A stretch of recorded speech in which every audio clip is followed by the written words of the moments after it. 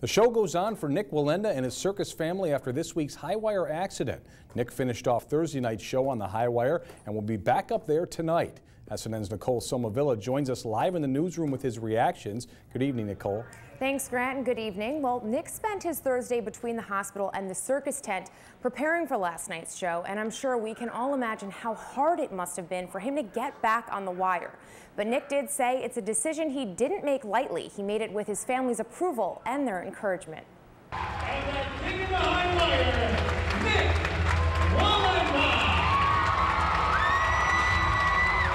A standing ovation for the man of the hour as he descends from the high wire just one day after watching his circus family fall to the ground. Obviously extremely emotional.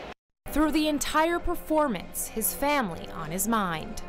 The biggest challenge I'm having is all that it keeps replaying in my head over and over again. But it didn't happen while I was on the wire, thank God.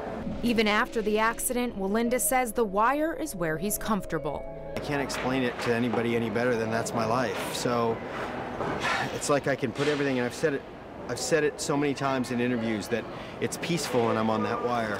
The hardest part? I even have had the thought of it being like I feel selfish for catching the wire. I know that sounds crazy, but you know, these are the things that I'm gonna have to deal with. Fighting through the memory of the fall, Wallenda nails his performance to honor the injured, stepping off the high wire with a very emotional embrace.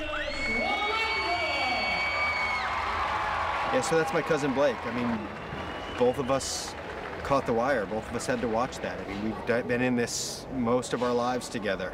And it's together the Wallendas will triumph through tragedy, as they always have.